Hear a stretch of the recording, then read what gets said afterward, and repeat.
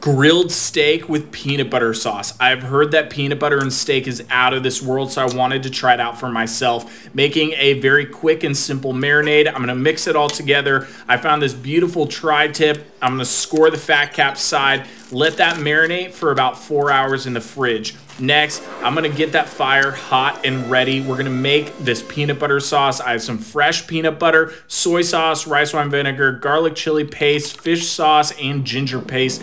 Mix it all together. I'm gonna cook this tri-tip for about 20 to 30 minutes until it's 130 internal. Charring up some green onions. Once this guy's ready to go, let it rest. Then we're gonna slice it up, making sure we're slicing against the grain. And we are going to dive right in, topping off with a little bit of that peanut butter sauce. It was so freaking delicious. You can find this whole recipe at overthefirecooking.com or link below. Cheers.